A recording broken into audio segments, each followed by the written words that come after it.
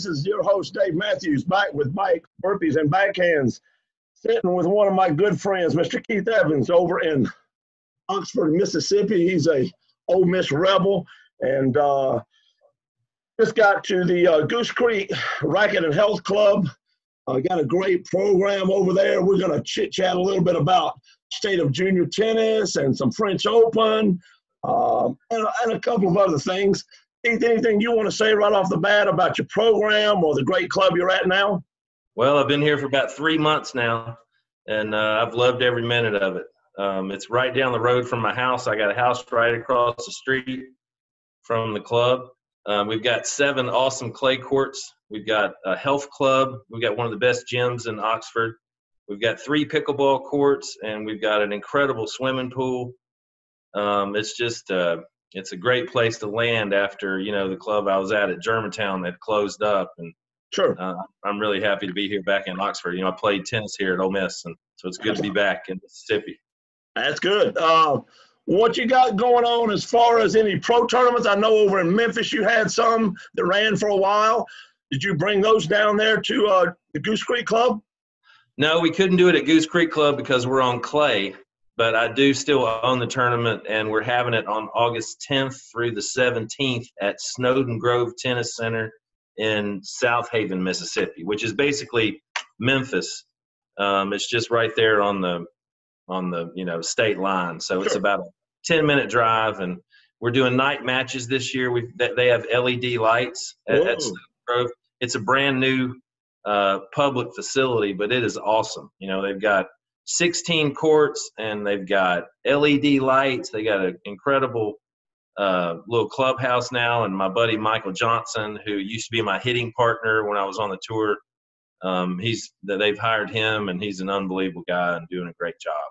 Well, good. I'm glad to hear you're connecting with some of your friends and hitting partners and everything. It's always good for us all to keep our straws and hands in the pile, and try to work together. It makes it a lot more fun. Life gets boring if you're by yourself all the time.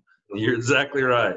We'll mention that Mr. Evans here at one point in time, and that was after we met and traveled a little bit?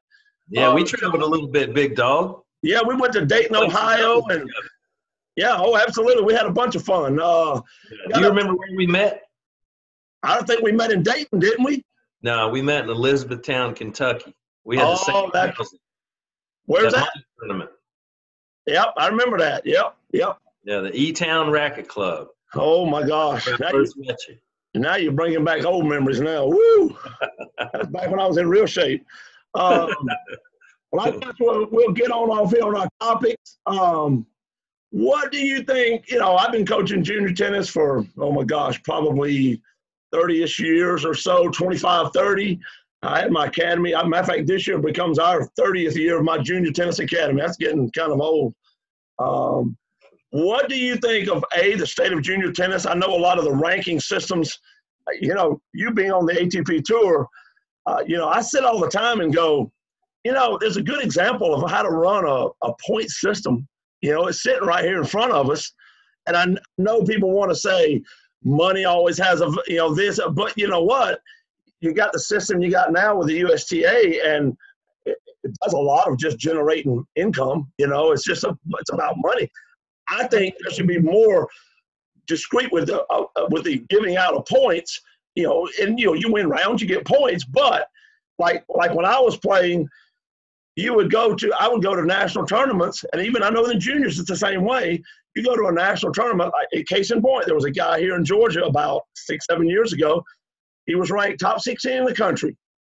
He wasn't ranked in Georgia because he didn't play any Georgia tournaments. You don't have to have a national ranking.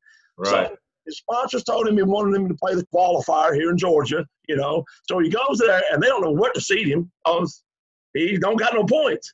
And so they seed him like 3rd. Well, he gets to the semis, and he wins the first set against the number 1 seed, 7-6.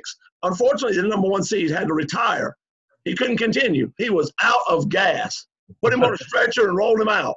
No way. Oh, yeah, I'm dead serious. It was 95 degrees down here in Macon, Georgia. You know how it is down here. Bacon. And He won the finals like 6-1, 6-1. Well, I mean, the guy's 16 in the country. He ain't no chump change. But Right. they don't give you any points at the local level for getting to the round of 16 in the nationals. And I'm like, that's a tragedy. I mean, that's sad. Yeah, that's incredible.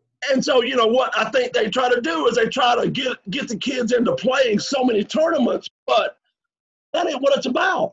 It's about who's, you know, if Keith beats me, he ought to get more points than me if he does it consistently. Even if it's at the national level, he ought to be ranked higher than me at the Georgia level or the Mississippi level. Yeah, you know, it used to be where whoever you beat, you know, that helped you. You know, so if you beat a really high-ranked player, right, and, you know, you would go in the next tournament seated above him. Right. So, you know, now with this point thing, I just, you know, I'm not really in support of it very much because, I mean, basically if a parent is pretty wealthy, they can buy their kid to, you know, a top ranking because they can accumulate enough points by taking them to all these tournaments. Sure. So, you know, I honestly think it should go back to the way it used to be, you know, but I'm old school like you. And, you know, if I beat a kid that's ranked number 1 in Tennessee, then I have a direct win over him. That should mean something, you know, in the next tournament. And you know, now it really doesn't. So that's right. You know, it's about how many tournaments you play. That's right. How many points you get. That's right. Yeah, I see a lot of kids here in the Atlanta area. You know, the Atlanta area is so strong with 9 counties. And, you know, you can look outside of Georgia, you know, outside of the Atlanta metro area, and you go down to South Georgia, and there's a couple of kids that are pretty good. But they come up here. They don't want to come up here to Atlanta. I mean, it's true with any major metropolitan area. You get more competition. And I just look at my kids. I say, well, you want to get a lot of points, go down to Valdosta or Savannah or somewhere because they're going to have about an 8 draw, and you're going to get all these points, but you're going to come back up here and get blasted. Yeah. So, you know. Atlanta's a ton of players. Well, yeah, I mean, you know, and that's true with any major city. What do you think of this UTR that's come in? Have you seen much about that? I have. I've actually hosted a couple UTR tournaments. How you like it? I think it's great. I really do. I mean, you know, as long as the UTR is right. So I guess you have to play maybe 5 or 6 of them to have a true UTR rating. Right. You know, the way they have it worked, it's a pretty cool tournament. You know, I took one of my kids that was 16 years old. We went to one down in New Orleans, and this boy I was coaching, Sebastian Rios. He plays tennis now for the Rebels. Yeah. I took him down to New Orleans, and it was a great experience. There was only 16 players in this draw, and so he got 5 matches in. And the first guy he played was 29 years old, and he had played college tennis at Tulane. And, you know, was still playing a few tournaments, but his UTR was, you know, right around Sebastian, somewhere around like 11.3 or 4. Sure. And he played 4 really great, you know, matches where I think he went 3-1. He won 3 and lost 1, but all of them were, you know, 7-5, 7-6, or 3 sets. Sure. I'm in support of the UTR. What about you? Now, we up here just kind of started dabbing into it. You know, it's like, I remember when the NTRP first came out, you know, that was umpteen years ago. Yeah. Until you get enough match play, cross play in it, it's going to have its struggles. You know, it's just like anything new on the system. You got to get Keith and Dave to play and on and on and on until everybody buys into it. It's just going to kind of be hanging. You know what I mean? Yeah. I think it's anything that gets a little more validity to it than just this point system has got to be a step in a better direction. That's for sure. Now, here we go again. Do you think USTA going to like this coming in and people start using that ranking system over theirs? Oh, it's not going to look good. You know how politics goes, Keith. I know how politics goes, but I know how the USTA goes too, and the USTA will probably buy up UTR. That you know what? That's a good point because you know they did that with oh God, it just slipped my mind. I was thinking about it. They did that with something else not long ago, and I was just like, oh gosh, here we go again. But hey, they did it with TDM. TDM, that was it. Tennisinformation.com. Yep. Tennis rating. That was what it was. Yep. Yeah. I thought that lady, because you know that lady that ran that, Julie Reg, just got inducted into the Georgia Tennis Hall of Fame this year. Did And I played my first national right after I got through playing a whole year on the satellites and stuff. I played some nationals, and she did the 30 nationals here in Atlanta and ran that thing like unbelievable. I told her right after, I said, "You ever run a tournament? Let me know. I don't care if it's mixed doubles. I'll play." You just like to have a well-run tournament. That's all a good player wants. Yeah, you're exactly right. Okay, let's go on to last but not least, what do you think about a third set tie break instead of a third set for, I don't know, junior players? Yeah. I think it's okay if they're playing multiple matches in one day, but if they're playing one match a day, I think they should be 2 out of 3. Okay. But nowadays, I mean, these kids are in the main draw, they're playing 2 out of 3 sets, but then they drop down in the back draw, they're playing, sometimes they're playing 2 or 3 matches a day. Right. So, I'm in support of it, I guess, in the back draw, but not in the main draw. Okay. That makes sense. That makes sense. All right, let's go to French Open. Let's go to the Serena press mix-up, and I just briefed you on that a little bit. Yeah. And you being a tour player, and like I said with you, I come off the court, and if I lose, I know commitments, I know obligations. You got to go meet the press, you got to go spill your beans. They want to sell a story too, and I get it. But in her case, she came off and she was ready to go to Paris or somewhere else and get on out of Dodge. Right. And they chose to step in there and knock Mr. Team out of his interview. I think it's ridiculous. Think that's shameful of the tournament director to do that? Do you think Team has got a gripe? I think for sure Team's got a gripe. I mean, once again, it's vintage Serena Williams. It's same thing she did at the U.S. Open when she tried to say that she was a mother. You know, and I think it's just sad, honestly. Yeah, the thing Team said, he says, if Federer had lost or Djokovic or Nadal had lost, they wouldn't have cared. They would have waited. Yeah, they would have waited on their press time. Whenever you want me to go in there, I'll go in there. And he said, "This so different." I was like, "Yeah, you got a little point there, my bro. You got a little point."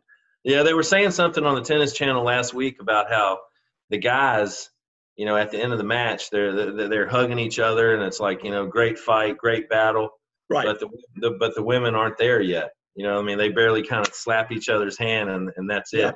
Yeah. So I think there's a little bit more camaraderie on the men's tour than there is the women's tour right now.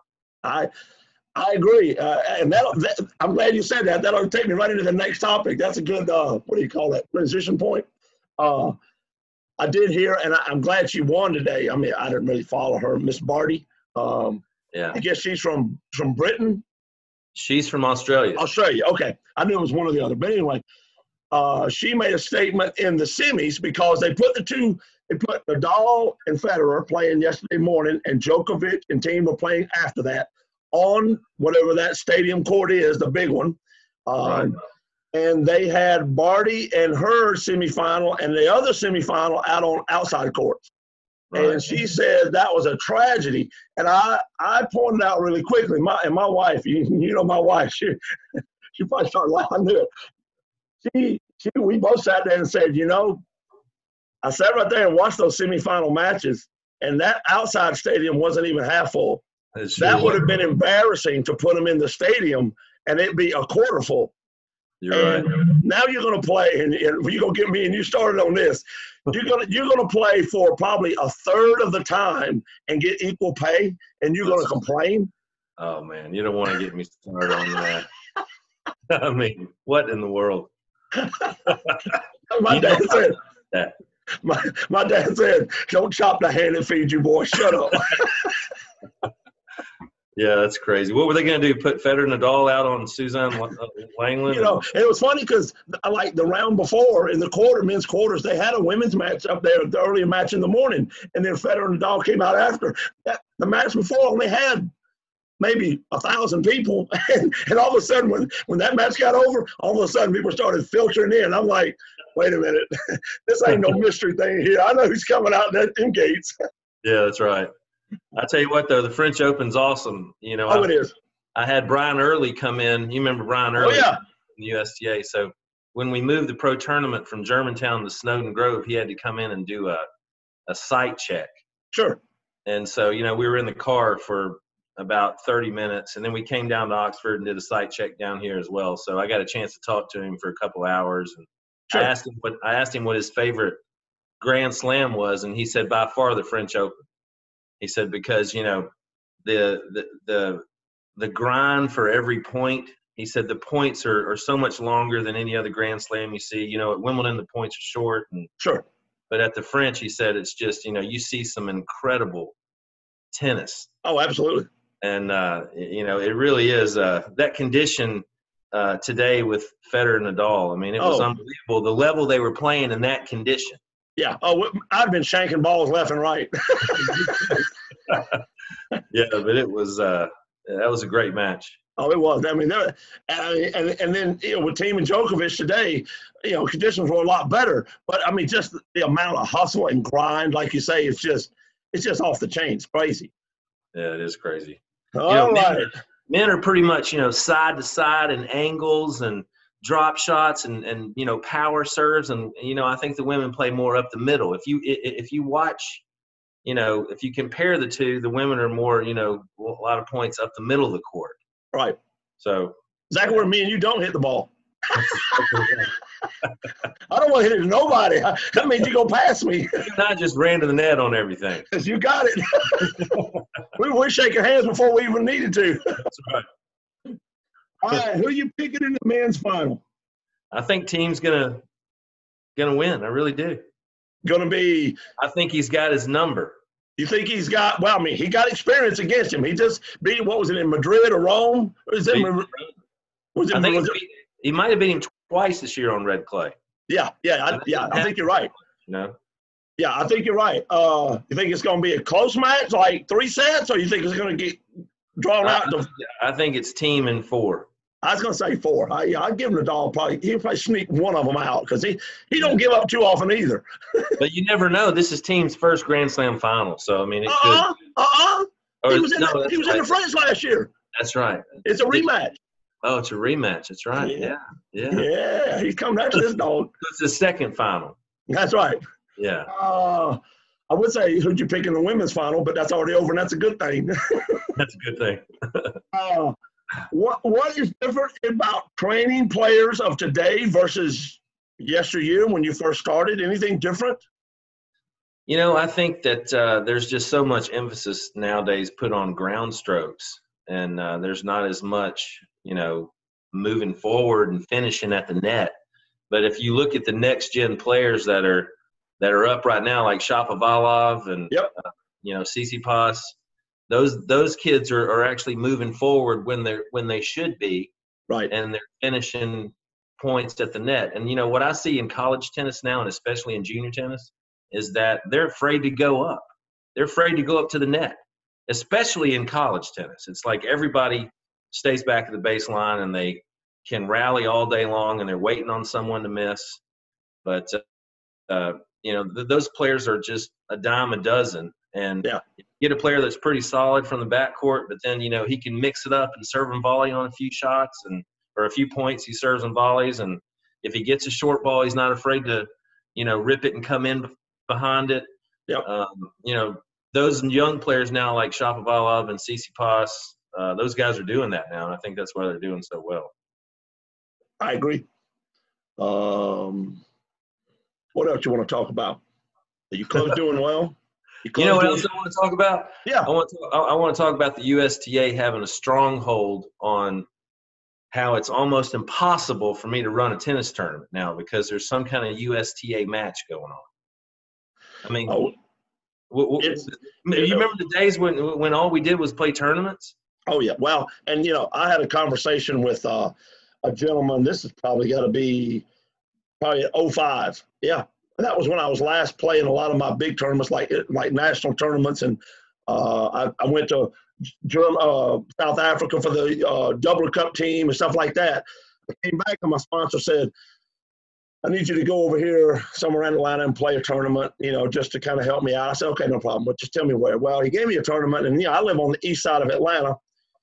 He said, the tournament's over here around Marietta. Well, Marietta is 35, 40 minutes away from my house already. And then it was 8 miles off the highway, which is 75 headed to Chattanooga.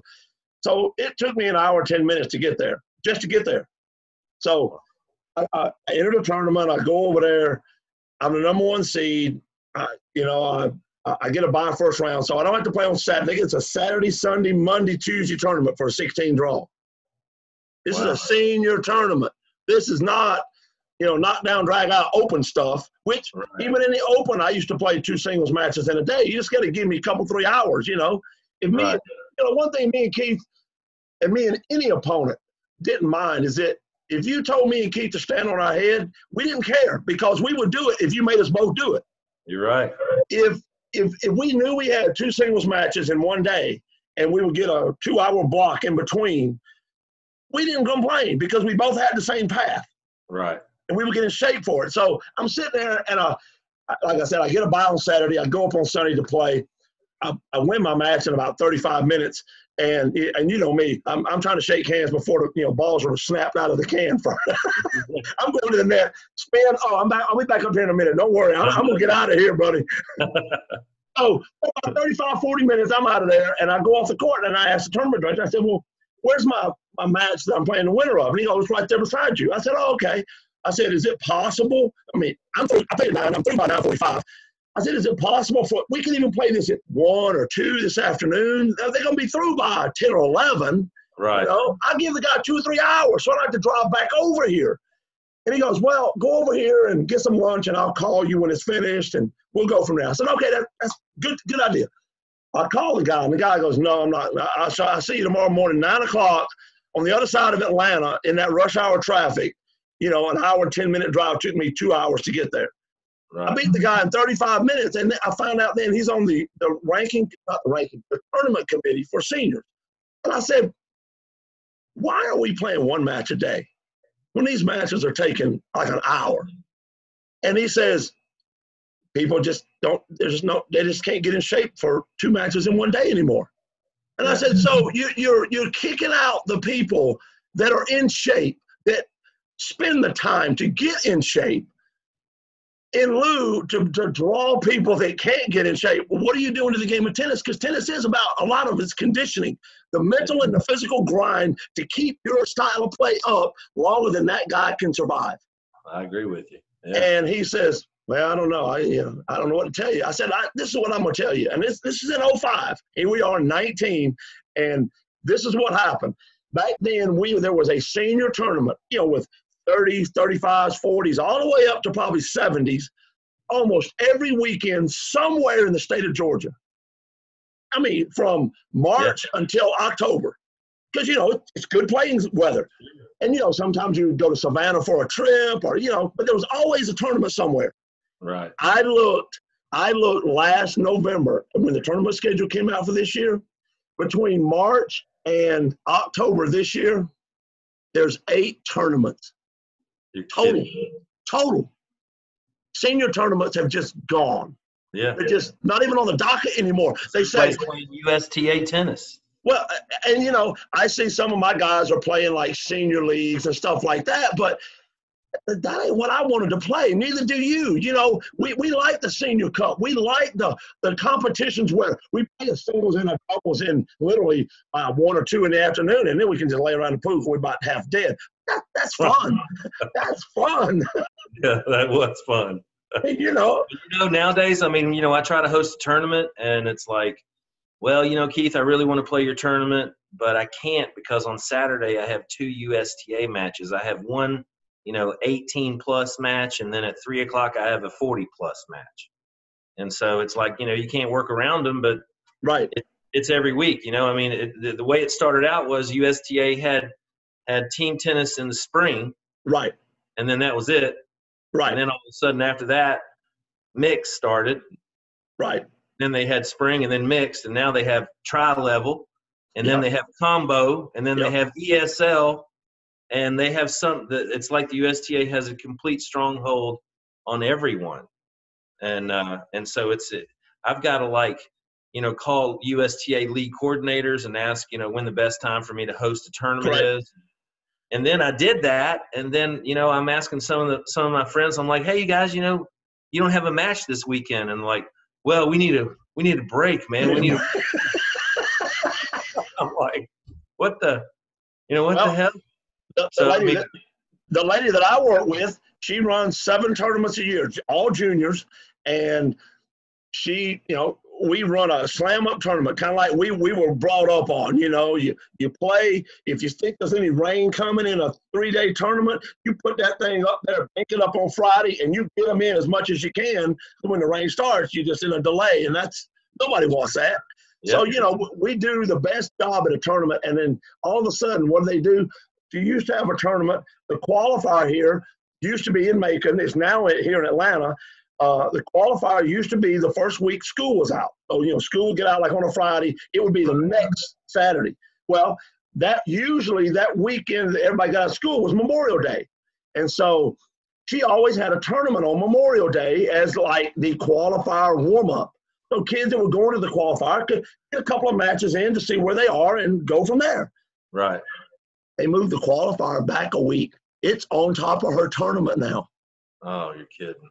And so it's just and now, we get tournaments that we used to have. We would get, and we got 12 courts. We run, we can handle up to about 140 or 50 kids in a 3-day tournament, a Friday night, Saturday, Sunday tournament. And we even with a fullback draw. And now it's like, if we get 70 entries, we're lucky because they put tournaments literally like 4 miles down the road. And you're like, I didn't think they could do that. Oh, they do that all the time. I mean, it's crazy. You would think there's a rhyme and a reason. There ain't. There's not. They think the more tournaments they can get people to put on, the more head taxes they get coming in. Right. And I'm like, that is the biggest crock of crap I've ever heard. It's not a good business model. I'll put it that way. Right. You would like to have a Keith Evans or a Dave Mathews or somebody that's really putting some energy into running a quality tournament. Right. You would like to see them do that, and then don't put somebody on top of their area of the town, on the same weekend. What are you doing? Yeah, that's crazy. But they do it all. They don't do that in Mississippi. In Mississippi, they have to be 150 miles apart. Oh, geez. Well, we're not 10 miles. Well, we're not even that. We'll have them same weekend. We'll have one. There'll be one down at GTC, which is Gwinnett College. Oh, that can't be 8 miles away. These are junior tournaments. All right? Junior tournaments. And so what will happen is, we're in Buford, which is about 8 or 9 miles further north, up 85 than GTC. Well, guess what people want to stop? GTC, because it's closer. Sure. It's closer. And I'm like, why do you do that? And okay, if you want to put one on the other side of town, not a problem. Not a problem. But right there on the same artery that we are, come on. I mean, yeah, that's not They've been running tournaments for 17 years. Yeah, doesn't do anything wrong. And, we penalize everybody the same. You want to be on time. We tell them, be on time. Actually, be 15 minutes ahead so that you're not late. Right. Traffic's everywhere. So. Yeah, I agree. So, but as far as the adult tournaments, I mean, you can't hardly have one nowadays because there's some kind of, USTA team tennis match going on, or, the state tournament's going on, or now they're going to sectional down in Mobile. Yep. It's crazy. I remember the days when, we used to go play money tournaments, or we'd go play, big events, and where they would have a party for everybody would have a party on Saturday night. You'd go have dinner, and there'd be a band, and you dance, and then you go, back, and you come back the next day and play, and it was like a big club event. Yep. And you just hardly don't see that anymore, and I miss it a whole lot. That camaraderie, and that's, I'll tell you, I see pickleball having some growing pains because I hear a lot of. We only have 3 courts in our gym. And we're inside. We never have a rain out. We never have a snow out, nothing. And we have about 50 people that during the school year, especially because I go on Monday, Wednesday, and Friday mornings from like 9 to 12. And there'll be 50 people in that joint waiting to play. Oh, and they all get along probably about 98% of the time, about as smoothly as you can be, because they know that if you mess up a good thing, it'll go away. And I said, so don't mess it up. That's right.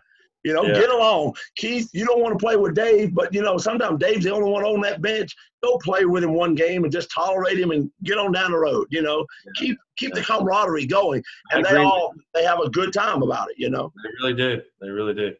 You'd be pretty tough to pass at the net and pick. I think me and you we can fill some holes there, bro. I think we could. They wouldn't lob over us, that's for sure. Well, my daughter Sarah, she's got a wicked, some pretty quick arm speed. Yeah. She will welt somebody in a heartbeat. That's crazy. Yeah, it's a great game. It is. We've got 3 pickleball courts at Goose Creek, and it's getting more and more popular. You remember Rick Widskin? Yeah, Todd Widskin? Yep. So I talked to Rick Widskin the other day, and his name now is Rick Ripskin Widskin. And so he's like the 4th-ranked pickleball player in the world now, or in the United States. Wow. So he's going to come down to Oxford and put on a little pickleball clinic, and then we're going to have a tournament afterwards. Oh, that'd be good. Yeah. So it was pretty cool talking to him. And it'll be interesting because, I have this theory that I think pickleball is a great sport. It is. But they haven't gotten a really top-notch tennis player to walk in yet. And when that happens, the little dink things that they kind of hit over, right? One of us is going to take that thing and slap somebody right in the middle of the chest with it, and it's going to be game on, baby. They're going to look at you and go, well, that's not sportsmanlike. Keith's going to go, loser. Yeah, you know what I'm talking about. I know exactly what you're talking about. I see those little dinks in there, and I'm like, my daughter will look at me and go, hit them, let them have it. Part of the game. If you can't get out of the way of my bullet, guess what? It's going to find some meat somewhere. Yep. It's a lot of fun. You, man. Huh? It's good to see you. Absolutely. I will get my butt over to me and Janice and the kids. We'll get them. Well, my kids ain't kids no more. They're 23 and 26 coming up. So, wow. Hey, don't time fly? That time flies. Oh, my gosh. Flies, man. I remember when the one you just picked up was the only one you had. I'm like, oh, my God. Yeah. It seems like yesterday. I remember beating you in pool. Oh, in Elizabeth Town. Remember we played pool all night long? Yep. Then we were in housing again in Spartanburg. Yep, I remember that. Remember that? I broke so many strings over there, I didn't know what the hell was going on. I think I had 8 rackets that came off with like 1. I was like, what the hell is going on? You had that wide string bed, and that was on clay. That was it. That was it. That was the only clay court tournament I won. I won that tournament 4 times. Holy cow. I used to love that tournament. I would think so. You never stop a good thing. I can tell you that. We know that too well. Yeah. I think Cornelius is still there. Is that right? Yeah, he's still there. Holy cow. He's doing great. Well, all right, my man. You got anything else you want to throw in here? Man, it was great. It was good. I've never done this before, so this is. Oh, it's a lot of fun. Like I said, if you want to, before Wimbledon, we'll kind of keep an eye on the draws at the pre-warm-up tournaments, and we'll see if we can figure out who's gonna, pull the knife on everybody else, or who's gonna, bow out, and, kind of go from there. We might do a little pre-Wimbledon thing here. We could do some damage at Wimbledon. Oh, we can make it quick and get some lunch too. Good to see you, buddy. All right, buddy. Well, have a good one. I appreciate your time, and I'll make sure I get this up probably by tomorrow morning sometime. Okay. Thanks. All right, buddy. Take care, Keith.